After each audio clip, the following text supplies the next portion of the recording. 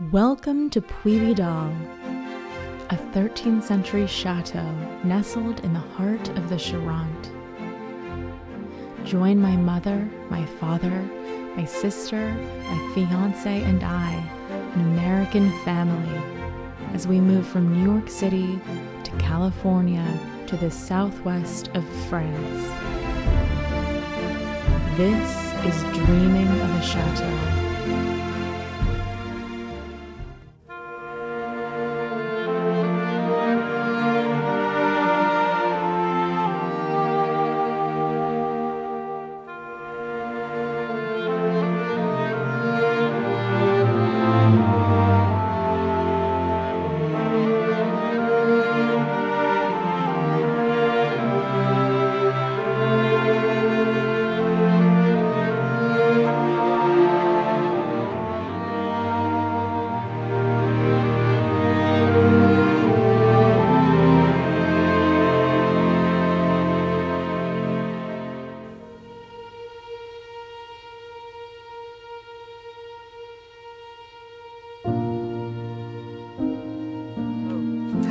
Hello. We're back and we're very excited to see all of you, and we're going to catch you up on all of the wonderful things we've been doing in the past few months while we've been off camera. Hibernation. We'll show you, Hibernation we've mode. been in complete hibernation mode. It's pretty necessary when you're running a chateau, and all season long you're really just go and filming and just executing a lot of things. And we found this winter we needed like a deep reset, time to reassess and do a lot of the kind of foundational administrative big renovation choice kind of work. And since moving here, we've found that each year really does have like a season arc to it. And it starts right about now. Right about now, yeah. And then this year particularly, we've had an incredibly gray and dreary winter. And it's the first one we've all spent here as a family. And the whole family has had seasonal affect disorder or depression, or we've all been incredibly just groggy and tired and just hibernating. Yeah. You know, we had someone ask us today, what do we miss from home? And Yes. and I said today, I was like, I miss New York City in the wintertime because, even though it gets dark at 4 or 5 o'clock back at home, you have a bar, you have a restaurant, you can just be inside. You have bowling alleys, you can just go anywhere and things are open, and here it's absolutely dead. So it's a major adjustment. Yeah. Last year's winter was not like this. It was not as gray and depressing. It still feels very slow, but at least there's sun. Starting to kick up. There's still some life. This year was just incredibly gray. So we basically just took a hiatus from our social media and filming, and it feels nice to just be off camera. It can be quite taxing to film yourself and watch yourself and especially edit yourself all the time. During the downtimes too. But we are going to take you back to any of the footage that we did manage to record of projects and walk you through all of the different things that we've been having completed around the chateau, because it's quite a lot and we're very excited about it. Here we go. So it is February and here we are in the office. It's dark and rainy. It is dark and it's the last day of the winter. Yeah, I'll show you outside. It seems to never improve.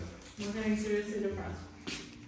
So it's been like this, I think, ever since October.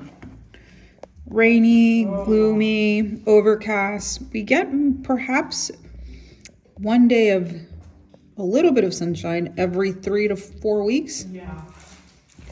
And then that's it. Insane. So at the chateau, the pets keep us happy. Hi, Wendell. This is Wendell. Wendell is now 6 months old. Here's Miss Leach. Hello, Miss Leach. I'm working on Château. Julia, yeah. In the rain. This month has really been mostly about since New Year's, we've been working on taxes. We're switching accountants. We are finishing up our workshop lineup for this year. And we're almost celebrating that it's been a year since your dad, and Penelope arrived. Yeah. Which is wonderful. Anyway, here we are. Here's our workshop calendar board that we started filling out during the early parts of this year. Julia and I do a lot of sticky boarding and kind of spend most of our days in here lately, hiding from the rain. Yeah. As you may all remember, we refinished this floor, and we also completely redid the bird suite up here in the pavilion corner area of the chateau. And we frantically got it done for the September workshop. But then my mom moved back in, and she just could not get used to the color that we chose. I remember explaining some of our upsetness with the pea green color from Little Green, and unfortunately it just has not improved. So my mom's been on a new color testing journey, and I'm gonna check out how she's doing. Ooh! Hello. 1 second. Oh my God. I was just explaining how you've just been hating the color. And so this is the new color we found. It's called green blue on the Pharaoh and Ball palette. Oh, it's so pretty, Mama. Beautiful, beautiful, beautiful. And it was so weird that the other one was blue-green. It really was more blue-green than this one. Yeah, it was more greeny. More gray. Right. But it just looked terrible with the wallpaper, even though it came with the wallpaper as a good match. But yeah, it was a suggested palette. Yeah. So this is much better. But how many tests did I do? We've probably done, right before the workshop, we probably looked at 6 or 7 different greens and blues. And then even now you looked at a yellow, like 3 different yellows, a terracotta color, and then a green at least 2 or 3 greens. Mm-hmm. It's been very difficult. It was a nightmare. I was ready to take the paper off and just start anew, but no. Yeah, this is the Little Green Paradise paper from the Archive Trails. It does have a little bit of a sheen, which we've decided we're gonna stay away from in the future because it does give it a little bit of a modern look that we're not a fan of. But somehow the pea green color it was suggested to go with matched really well with this background color, but it didn't complement it well. So now this is the new color, and it's kind of like a softer, grayer, it's just more like subdued and diffused, and it's looking so pretty. Even with the new, the temporary floating parquet floor color, it looks really nice. I think one of the other problems in here is that we're having to paint 3 huge walls, and there's no ceiling molding or anything up here. It's just a little bit of trim around the doors and the baseboards. So in general, that kind of look makes it look modern. Yeah. If we So, put a baseboard up yeah. there, and we put the, what do they call The them? ceiling Medallions? rows. Oof. Yeah, we need to decorate the ceiling a bit more because I think it looks modern to just have like plastered walls like this, and before there was wallpaper, so it looked really nice. But if you get the right color, it can help a lot, and I think Mom has finally found it. You go, oh well, it's behind the counter. Nobody will see it. Right. Except I do. Look at this beautiful January day. We're finally getting a little bit of just temperate weather. It's beautiful. So Yeah, Mama loves this room because of this beautiful view, right? Hello, come on in. Wow. Yeah? What's that face? You don't like it? Oh, no. No? You don't see a No, difference? it's not that. No, I see a difference. Okay. I'm just seeing how difficult this wallpaper is. You don't think it goes with it? No, I think it does. I think it goes better than the other color. I think, you know, once I get everything done, you'll be able see to it tell? better. Yeah. When I take the tape off and Yeah. everything, it's going I to think blend it in. goes. The other It's thing really is I pretty. found some. It is such I a big am fussy, and I expanse. didn't know I was fussy. It's taken me all these years to figure it out. Do you want to switch rooms? No, you know why? Because I I'll take used this other It's room. pretty. Because why you never slept here? Only that- Mama, I love this color with the wallpaper now. It's really pretty. the orange, Yeah. the yellow. Yeah. You know what I really would... Yeah, what a great unexpected visit from you guys. Let's see. What did they do so far? Big They gave work us- started today. Yeah, big work started today. Not that big, but big for us. Big enough. Big so far. This is called the Prince Room. We never show this. Penelope's room. future room. Aha! Sneaky! Yeah, they've been playing up another What are you hall. doing? Yeah, this room You is think sort of this just is here? storage for us right now. So it's Oh, you cleaned up a lot. Yeah. Was this we did. Mama I was cleaning impressed up? this morning. no, it with was the- me hours last night cleaning up so this year Bo wouldn't see the catastrophe. Wow. Oh my Look god. at it. Holy shit! So One day of cool. work? Yeah. Oh, I see his little bucket It system. only took him like 2 hours to take this down. Isn't It was this so amazing? Holy There's shit. finger bead here. This Yeah. That's wall bead is so wonderful. It looks way better. We can finally see that. That's what it looks Let's like. see. It's amazing. All It's all rotten. rotted, yeah. So wasn't that? Wow. I guess that wasn't a cabinet douche. I kind of thought it was. It's a built-in shower. No, they're all built in. Mine isn't. Look at that ancient Is it mine? pipe. Mine? Yeah. I think yours might be. Yeah. And then look at this, it's so cute. He covered up the hole with just a little piece of tile. Oh my god, the hole's gotten bigger. I think it's always that That's big. terrifying. Almost that big. Sneaky Get out. out. So how cool. Oh So my we god, have this looks so nice. Oh, you guys, Oh, boy. You guys. Look, Alice, no. Get over here.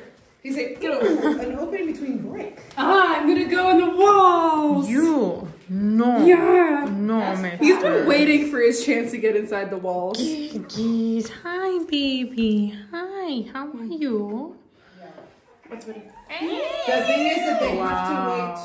have to wait to cut the water. So they ask when are the guests leaving. Okay. Oh, they have to cut it for Tomorrow. the entire chateau? Tomorrow afternoon. We've been very excited for months to catch everyone up on the renovation plans here at Chateau de Puy Vidal. Last we spoke about them was probably a year ago when we were knee deep into the process of developing a global plan, and that took us a long time because zoning each wing and each floor of the chateau it can go in so many different directions, and it's so much based on the needs of our particular project and our family. And last time we updated you, we were really still working through the zoning.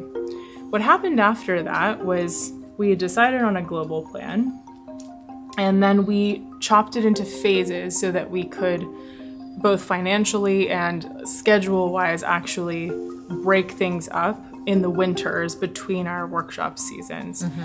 And we chose a phase to start with that we then quickly decided was the wrong phase because it involved the kitchen and we were still not quite sure about the kitchen logistics. So we switched phases to the bedrooms of the central wing. And then in a moment of ambition, we added the entire east wing to that phase.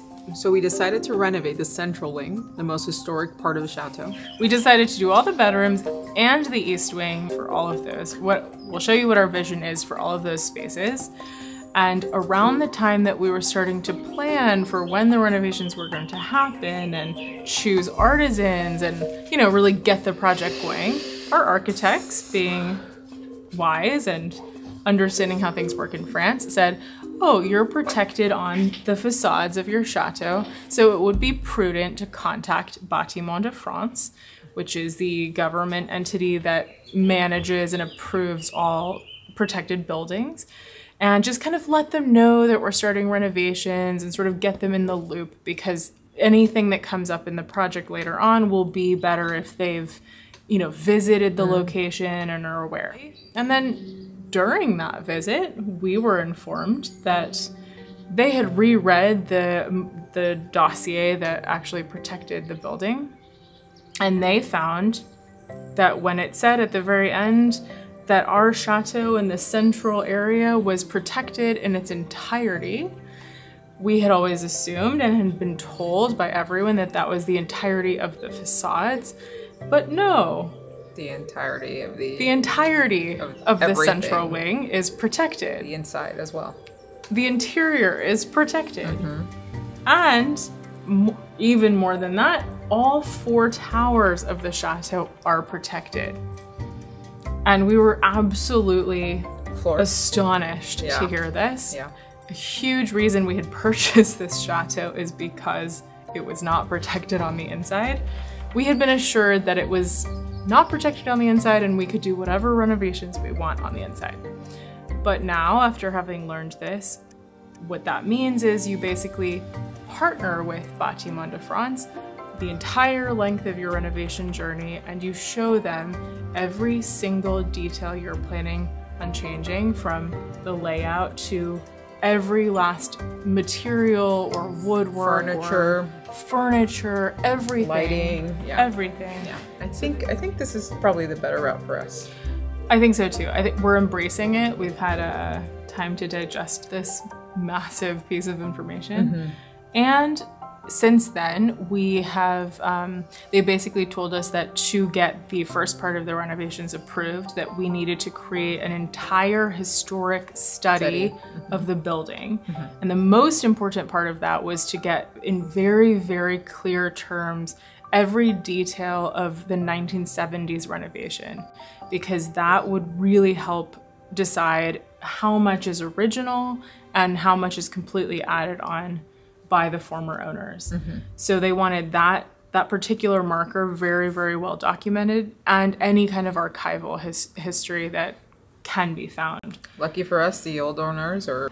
And they're very, very helpful. And they're very helpful. They've been very gracious to come back. They came back this winter to really walk us through the enormity of the work that was done at Puy Vidal in the 70s, and we discovered some incredible things. We'd always known that renovation was very serious, but I don't think we've fully comprehended how much they changed and how much was actually in completely uninhabitable condition when they purchased.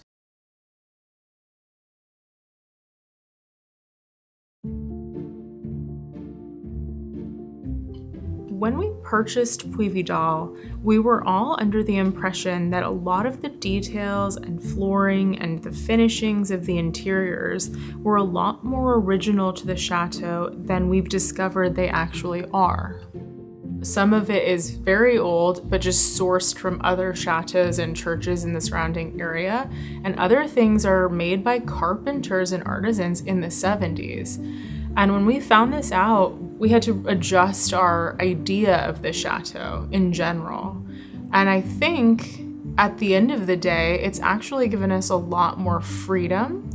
And I think instead of being so tied to the idea of everything being original and old and that being its only value, it's actually shifted my point of view to really valuing all of the people who have come before us here. People like the former owners and like so many chateau owners we meet all over France. I'm so inspired by people who have this poetic soul inside of them that helps them bring beautiful things together, things of quality, things of timeless value. People keep pouring this sensibility into these buildings, and that is what keeps them alive, and that is what makes them feel relevant and healing in the modern day. I've come away from this process with a deep respect for every owner who has come before us, as well as a lot more excitement and boldness about the choices we get to make here.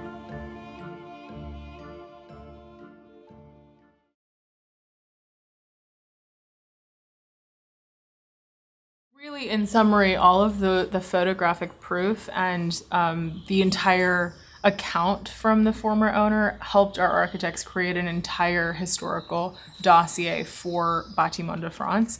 And many of the things he shared with us actually perfectly justified our renovations to basically restore before their renovation. Because so much of their renovation was to customize the chateau to create apartments and elevator access for their grandparents, for instance.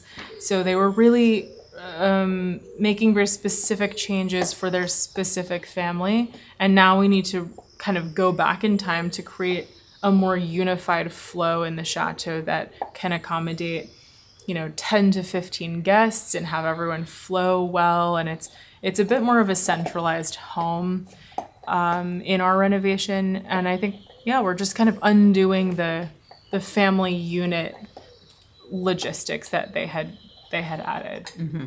So I think, to me, outside of our business project, it's still a lovely thing to do to the chateau to kind of restore this center of gravity in the chateau that, the hallways, the staircases, all the flow kind of leads into centralized places.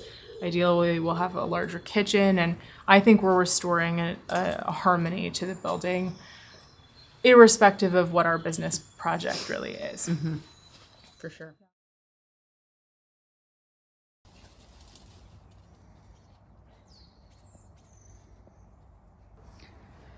So today at last, after 8 months of discussing and planning and clearing and cleaning, we're finally removing the wall of the caretaker cottage to open up the space for our new art studio.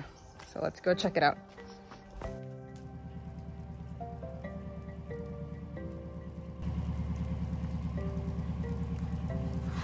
Let's go. Okay, the wall is coming down right here.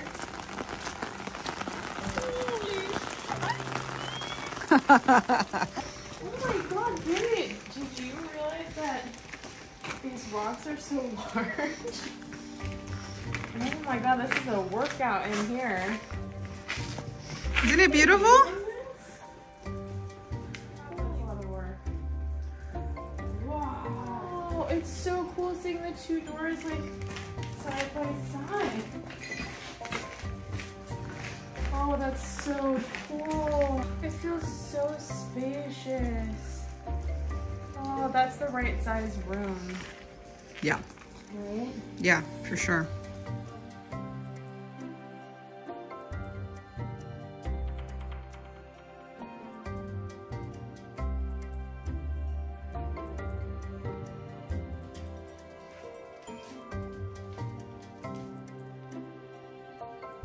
This troubadour gets her little paw prints in the cement. Kind of works. It's already dry too. Oh, Thank you, troubadour. oh no.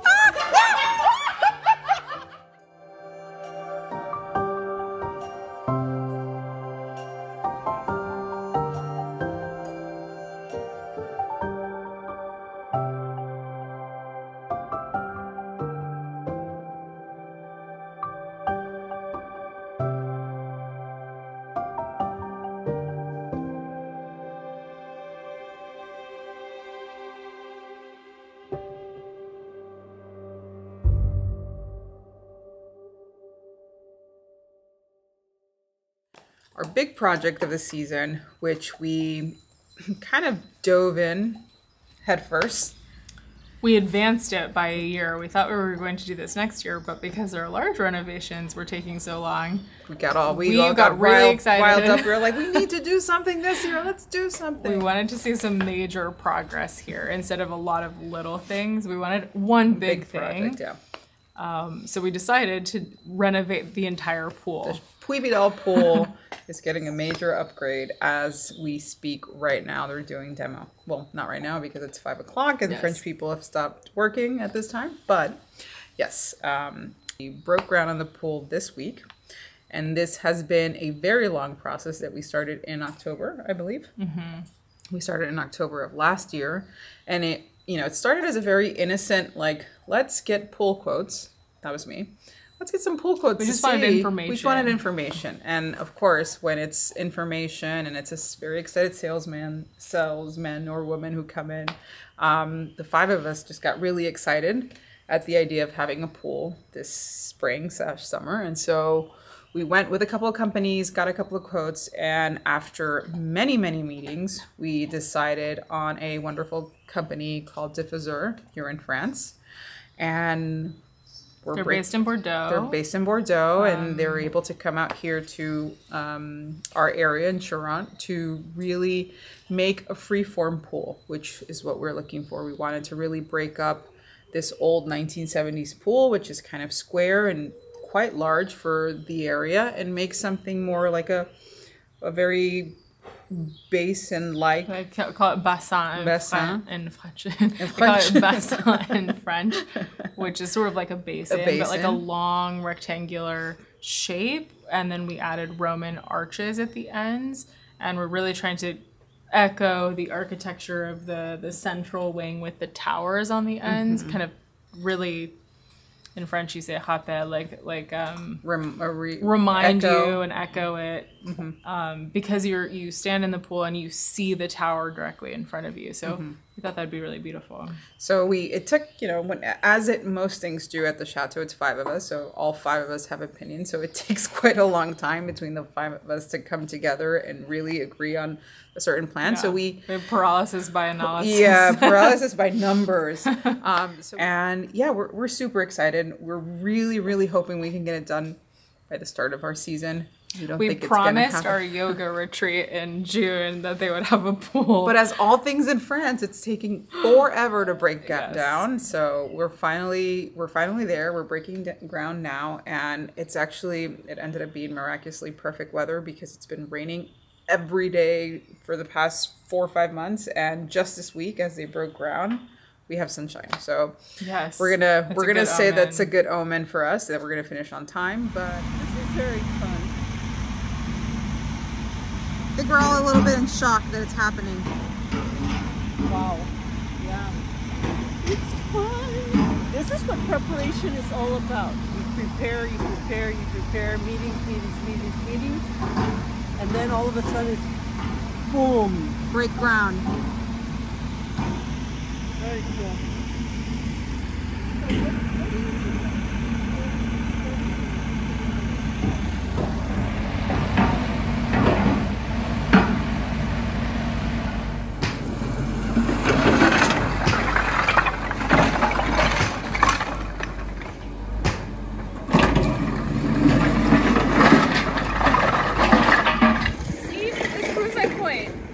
Construction is just housekeeping on a bigger scale. Yep, I agree. That's just a broom and a dustpan. Yes, it is a giant broom. I love it. The other thing is that Batiment, after meeting with us and kind of reviewing our overall project, we submitted this kind of last-minute rushed request to redo our pool because we have to request permission to do anything on the property since it's next to the part that's protected. So we have to ask them for absolutely everything. Yeah, we have learned. And so we submitted this dossier with the help of our architects and the pool company, and we put this whole thing together.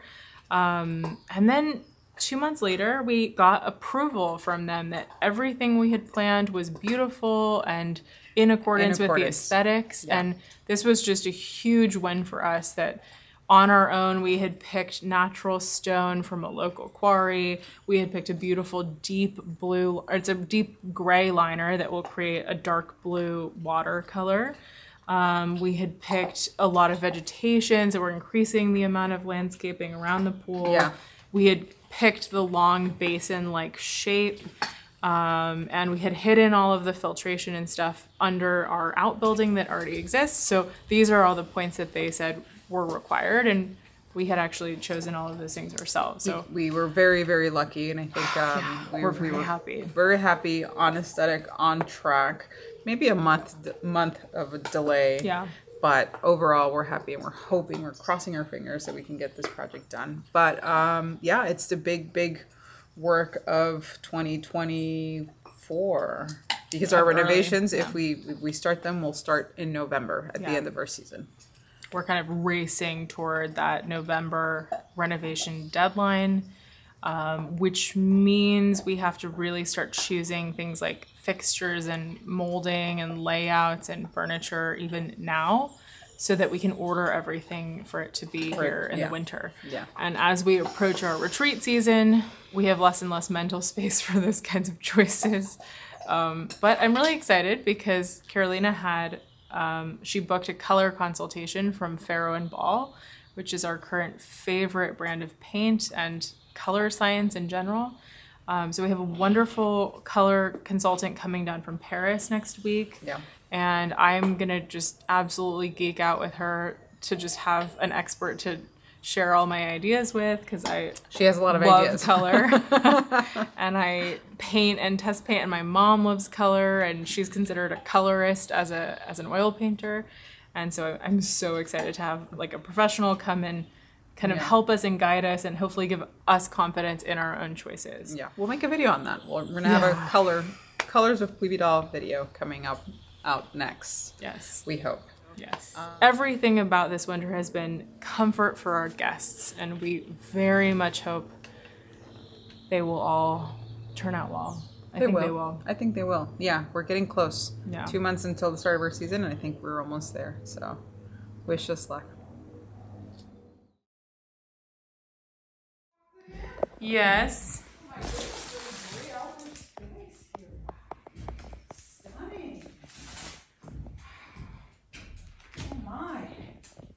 Beautiful. Hello. Hello. I'm explaining, all the beautiful things that were left behind by the former owners and our potential plan of relocating them to the art studio, which I'm feeling good about. I think it's gonna look, like treasures. Like what that place should look like, right? Yeah. Kind of like they always lived there, like this beautiful kind of rustic attic kind of experience, but like, cleaned up and actually sort accessible. Through the stuff that we know we're going to use in the future. Right. Yeah. But, I think that stuff like these would be beautiful still life kind of things. It's just beautiful plates.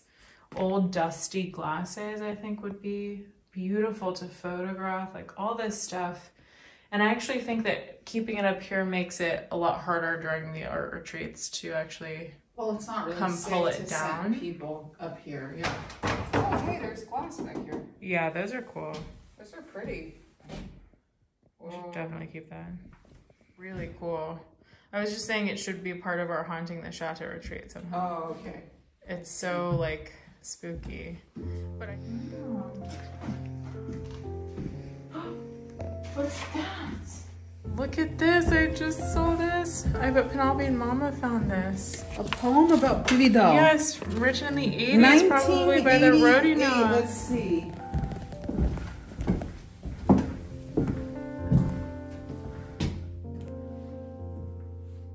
In the deep forest where mysteries lurk, of chasms and waters lost under the great woods, an ancient manor raises its lofty towers, which dreams of the battles of the lords of yesteryear. How many broken assaults against these old stones, merciless duels, fierce tournaments. How many screams, how many tears, when from distant wars only the black palfreys returned one evening. Laughing in the clear morning, in the green setting, where the birds sing, where the breeze whispers, the feudal castle emerges from its past. Kind hosts whom we love and admire welcome you and do with charm and smile the gracious honors of their dear Puy Vidal.